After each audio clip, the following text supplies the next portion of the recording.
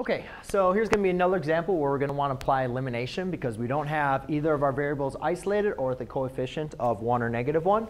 So to apply elimination, I need to get the coefficient, regardless of the sign, to be exactly the same. So what I notice is if I multiply my top equation by 2, what I'll have now is coefficients of the x and of the y that are exactly the same. Now we only need one of them to be the same. But in this case, we actually are going to end up with both of them being the same, but they will have opposite signs, which is OK, because when they have opposite signs, that just means we add the two equations. All right.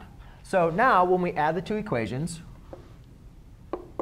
by applying elimination, we get 0x plus 0y equals 32. Well, 0x plus 0y, that becomes 0, so 0 equals 32. Now, 0 equals 32 is not a correct statement, all right? This is